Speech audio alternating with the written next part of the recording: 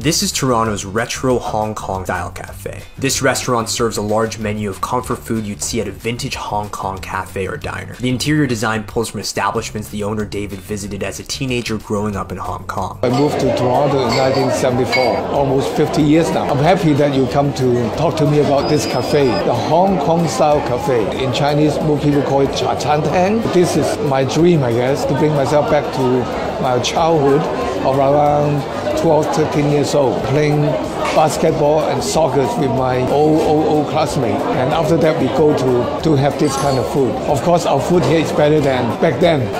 One of the things that makes this place so special is the interior design. I'm not sure if you can see behind me, wallpaper of the residential buildings that you'd see in Hong Kong. From the view of these buildings, you would look down on to streets that would have gates like this.